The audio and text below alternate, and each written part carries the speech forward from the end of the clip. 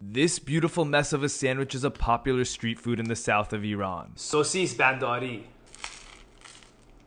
It's one of the best sandwiches I've ever had.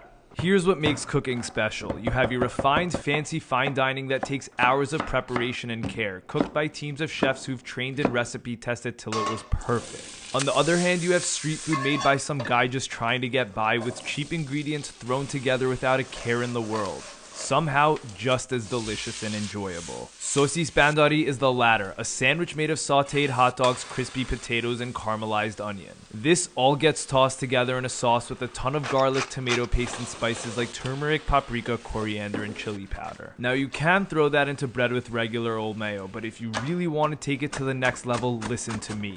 We want to cut through all that spicy, meaty richness, so for just 5 minutes worth of extra effort, make a scallion dill mayo with garlic, Dijon, and a lemon zest plus juice. Season with salt and pepper, mix, and we're ready to go.